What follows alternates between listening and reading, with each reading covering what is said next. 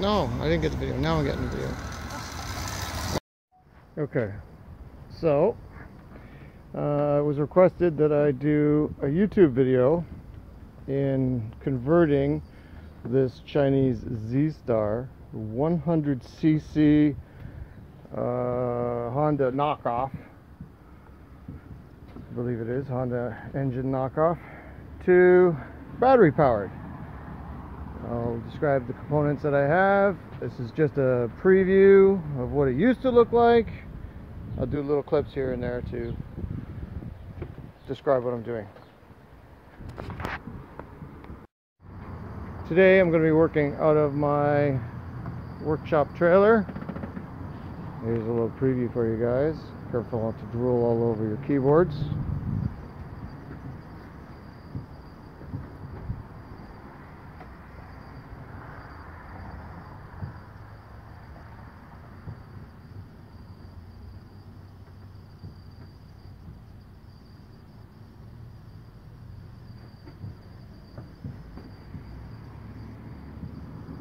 Bling bling.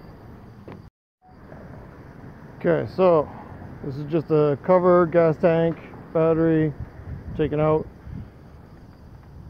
Next I'm going to take the engine out and then maybe start some modifications. It's too top heavy with me, or pretty much anybody sitting on it. Whenever you would turn a corner, you'd end on two wheels. Now I got really good at riding it on two wheels. Maybe I'll put a little clip in, but yeah, I mean, as fun as two wheels was, it is very easy to flip over.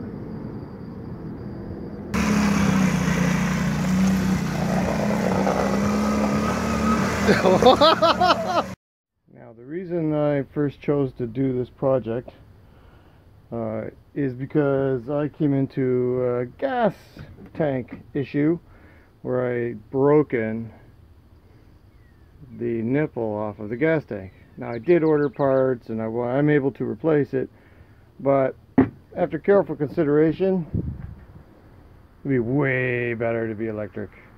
Also, since this is meant for a young child, my knee broke. If it'll focus, there it is. My knee broke the throttle right in half. Well, right off at the root. Well, that was the easy part. Everything is engine-wise is pulled out. I want to lower the center of gravity.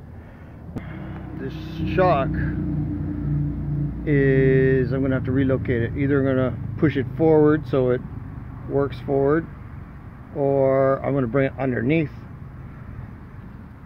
the bike. Be relocating that one for sure.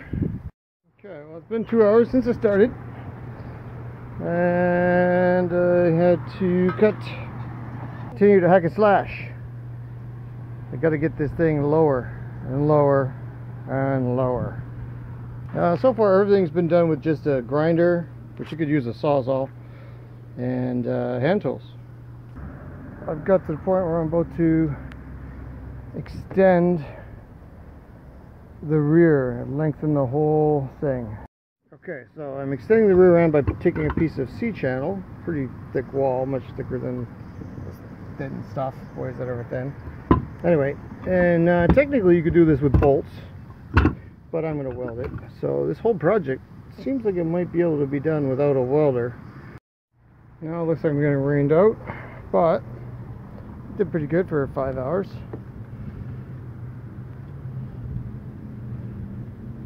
Just a little walk around here. Now I do have an issue I have to fix. This is not, it's only tacked on, it's not welded finished, but it's far too much shocks, too much spring to it. So I have to figure out the proper angle for that shock to be effective. Well, the rain stopped, so I went back to work. I got the shocks figured out. Shock figured out. Okay, now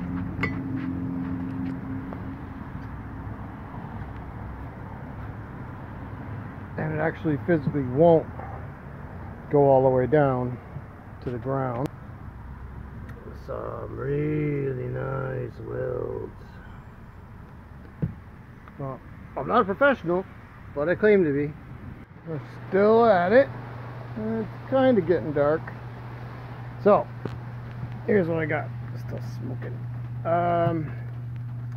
In order to make the shock usable, because this is so long, got to be adjustable for the weight of the rider. So I put two mounts for the strut, shock strut here. Top one seems to be good for me. As you can probably tell, the whole thing is getting a little too high, but once I'm sitting on it, it really drops way down. So my daughter's, this was originally my daughter's, when my daughter's riding it, we can put it down here.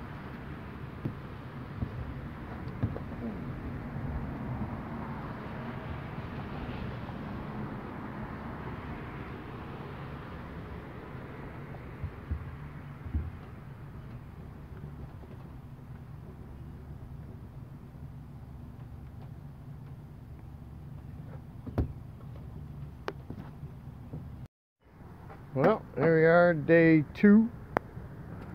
Rained last couple days, so I hadn't had a chance to do any more. The plan is move the steering. I'm going to cut here and here, move this whole thing back, maybe even remove that bar, and tilt it back to probably as far as I can, really, I think. Okay, little Bridget is getting its electrics today. I did the steering, so basically I just moved it. Used to be here, moved it back so it's more relaxed. And it's an electronic throttle. Fits nice and easy. Now I've got the gear that was on the engine, and somehow I'm going to splice this onto the motor. And what I think I'm going to do, this, believe it or not, was on the motor. That little sleeve ring will fit inside, and that will give me the detents, keep the detents. Finished making my gear. Let me know what you think of it. Ooh, bling bling. So you can see the other gear is welded on. Not that best welding job, but the big gear was hardened. So soft metal to hard metal is not the easiest. Anyway, didn't have to be perfect. I'm gonna spray paint it black, I think. I put the battery mount right here. I don't have the battery box handy, but that's the mount. Fits in nice and snug. I'll probably still put a strap around it, keep it down, bungee or something. Let's see here, foot peg. Yeah, it's just the right angle. Tires don't hit it. It's a little squishy for your feet. Making a tight turn, you know, might be rubbing some toes. Well, here we are at the paint shop, and this is the color I've chosen. Whoop. I'm breaking it down into some of the parts, separately painting them. Yeah, a few coats later. Okay, here we are, day 3 or something. Anyway, okay, I'm making the battery pack. These are the 4 Samsung hoverboard battery packs. Forget the exact ratings, 36 volt. So I know it looks like a real mess,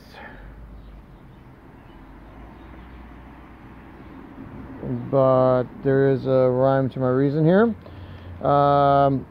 Currently, I'm putting the circuit breaker in case there's an issue, 30 amps. I believe I'm going to be drawing 28 amps. So 30 is a little tight.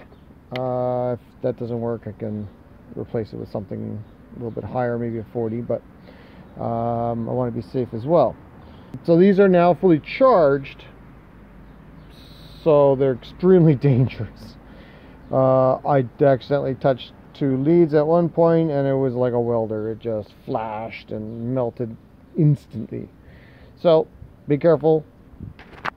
No rings, or else you could be in big trouble. Okay, so I'm going to be building a secondary box. This one is clear, well, bluish but clear. This one will be on top of this battery pack, and it will contain, here, I made this.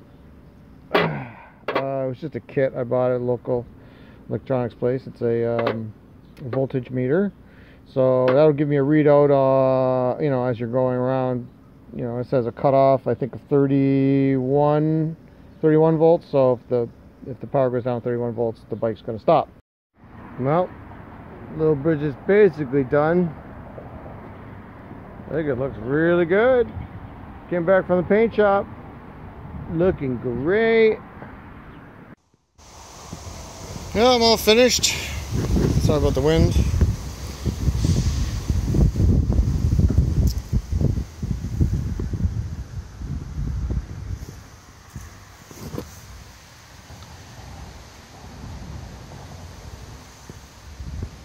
All seems to work good, but there's no power. Very, very low power. Well, I think I figured it out. Oh, it's definitely my sprocket sizes. I had a suspicion of that a while ago. But if this thing ever got up to speed at the sprocket size it is now, have a look at this.